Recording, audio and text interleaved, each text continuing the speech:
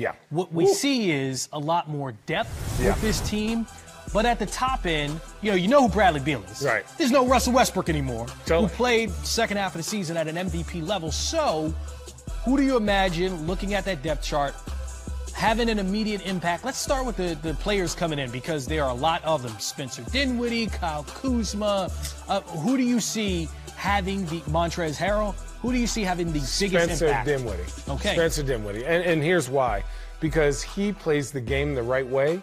He's a willing passer. He can hit a spot open shot. So, like, when he's a good yin and yang with Bradley Beal, to me, right? Spence is very methodical when it comes to the game. I think he's got to take advantage of his opportunity. I think he's been working for it and waiting for it.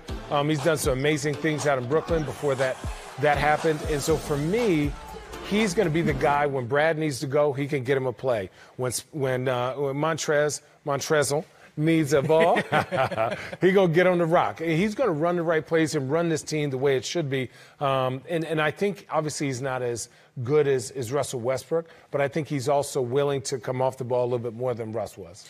An observation, young guys playing with LeBron sometimes, they have to fit a role. Yeah. Kyle Kuzma, one of those guys, Right. Championship caliber player. Congrats to him on that. But now he's in Washington. Looking to stake his zone, what do you imagine Kyle Kuzma will provide for the Wizards this season? I think he's going to provide a spark of offense, but I also think he's going to fit in the role, right? And let's just keep it real. This is Bradley Beal's team, right? But again, if he can score the ball consistently and take it and just be solid on his defensive matchups, he's going to give you, you know what I'm saying? He's going to give you between 12 and 15 points. And that's really all you need. You don't need him. Some games, give me once a week, give me a 20. Once a week. That's it. We play 4 games in a week. Give me 21 game, and the rest we'll figure it out. But I think, again, all these dudes can score. Montrez is a beast on the block, great energy, extra offensive rebounds, blah, blah, blah. Defensively is where the biggest question is, can they stop the ball? Do they want to stop the ball? Because if you look, there's a lot of guys that need the ball to be effective. But if they can get out and get steals, these guys who are offensive juggernauts are going to have the opportunity to get an easy layup and get extra points. Yeah, rebounding has been an issue for the Wizards for a few years. Right. Russell Westbrook helped to solve some of that. Right. So we got to go to the guys down low, because there's going to be a bigger onus on them. Right. Daniel Gafford is the projected starter for them, with Thomas Bryant coming back from ACL surgery, the same thing that Spencer Dinwiddie's coming back from. For Gafford, a trade deadline guy last year in February.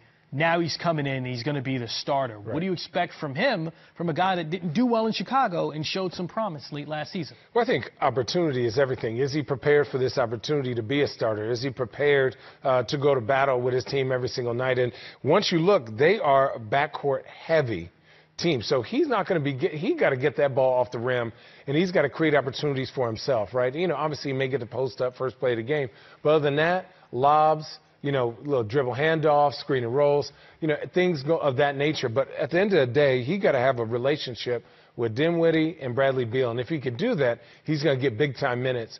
But he's also got to take advantage of his opportunity, because there are some thirsty guys that have also been starters and also had good opportunities that are ready to play in Montrezl and Thomas Bryant. Montrezl. Man, you pointed that out, that there's an L at the end of his first name. I did not know that. For those that did not know I thought that, it was Channing did his research. That's what he provided for the show. I thought it was a typo. Wizards will make the playoffs this year.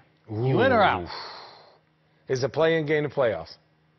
When you get the 8th seed. So if you win the play-in game, that's you count as being in the playoffs. It's hard for me to – Bradley Beal is so dang good.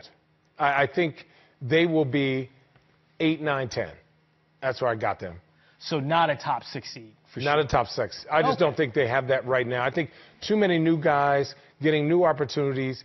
They have that big hole at forward. Who's going to start? What's going to happen? But for me, it's going to be a very exciting If they get team. to the top 6, will Beal be in the MVP discussion? Oh, That's what yes. he wants. Oh, for sure. For sure.